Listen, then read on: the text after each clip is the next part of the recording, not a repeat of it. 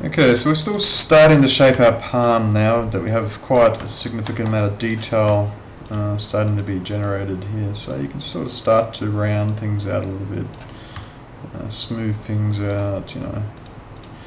It's the beginning of the palm. So I need to put one more line of detail on here, which I'll do like so. And back into F9 mode and just continue to shape away. This could take a little while. You don't need to like play too hard into it early on because things will change over time as you progress, but just to get the general shape, sort of a good idea, especially if you're looking at the model from different angles, etc, etc. It's something worthwhile doing. So I'm just going to go out of X-ray mode and just have a look at how it is starting to turn out, and then it's starting to look quite nice. Now I might just complete the knuckle section and also the underneath of it as well, and that I'll just do with some more cuts. So just using the cut tool. Okay, I'm going to crank up the snap setting here. Okay. It's a bit more snappy. Yeah, it's a bit easier. Maybe I do like this tool. I'll get back to you on that one though. So I'm just sort of cutting in an extra line of topology, sort of like a ring loop.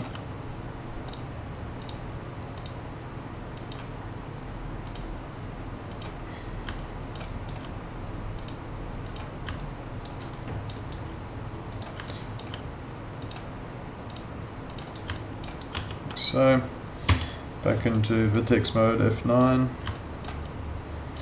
and then I'm just going to casually sort of shape it out a bit like so. That should be right. Now at this stage this is looking quite nice. I'm going to actually delete some polygons here on this F11, go on and delete these two polygons here. Because then it will reveal how I've still got polygons left over from the finger creation process. Obviously this finger, there is none because that was part of the original mesh. So just shift selecting those polygons I don't want, I'm going to delete them as part of the process. Okay, I'm actually going to select all the fingers as well as the palm itself, because what I'm going to do now is I'm going to look at basically what they call the webbing of the hand. So if you look at your hand, between your fingers you have this kind of webbing. In essence, essentially, not so much. What you want to do is just to manipulate all these vertices. Make sure you have the ones you want selected and the ones you don't want not selected. That looks good. And I'm going to move that back. There's this section between the fingers here, or basically the interconnect or the webbing, perhaps is the best word for it. I'm not really sure what to call it. If you look at your own hand, it does sort of slope away towards the base of your palm there. So basically what I'm trying to do here is just replicate that effect without going too crazy.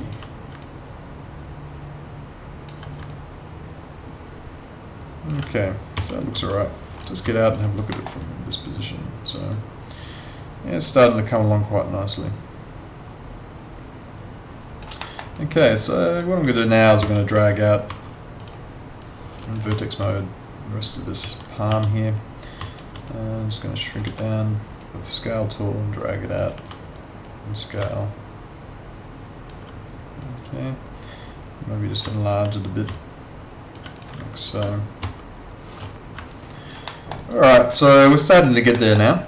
Now I want to create the thumb. Best way to do it is just grab one of the fingers you already have and duplicate it, or Control D, and that's going to be our thumb. Now thumbs are typically fatter, shorter. Okay. Now have quite a stumpy front area, so we sort of need to move around some of our vertexes a little bit and then pull this one out. So using your own reference thumb, which is your body, you should be able to figure this one out. So from the side view, okay, it's kind of rounded like so. And what I'm also going to do is start to extend out this part of the thumb to start to replicate this significant feature of the thumb, which is where it connects to the palm. So I'm going to repurpose some of the detail on this, okay, where it was a knuckle. I'm going to move this detail up here into the middle so I can reuse it in shaping my hand.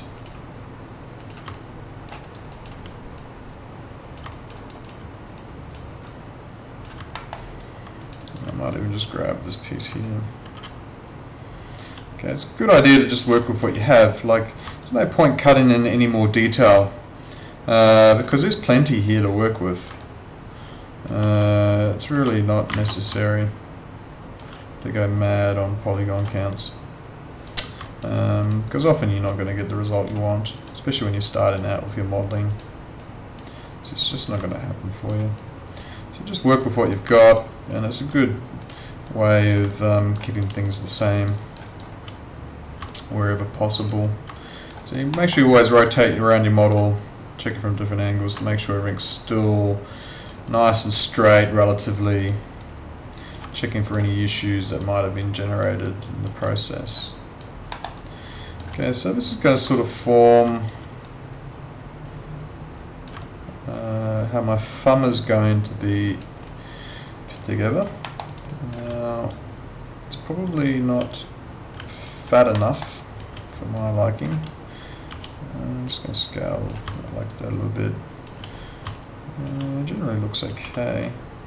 You can play around with this for quite extended periods of time to get the result you want anyway. So depending on how you want to play, how much time you want to spend, but this is pretty much good enough for this tutorial. So I got a thumb. Should be nice. So now I'm going to rotate it. Now thumb doesn't bend up in like an, how do you say, its hinges or the joints sort of don't go in this 90-degree axis basically in the x-axis. It's rotated like 45 degrees off, and we'll rotate in this axis, which is 45 degree off the x. It's kind of interesting, the thumb, actually. I find the thumb quite fascinating. So again, using your own thumb as a reference, what we need to do now is try to position it correctly for the purpose of this example. So I'm going to swing it right out, and I'm going to bring it right back to about here. Now the tip of the thumb as such should be in line with the middle right here. Okay, it's about its correct length, and the start of the thumb, or this joint here, will basically be exactly where your wrist is. So this is kind of your basic alignment where you would like to put it. So this is starting to look alright. So what I need to do now is just sort of start tweaking everything around to how I would like it.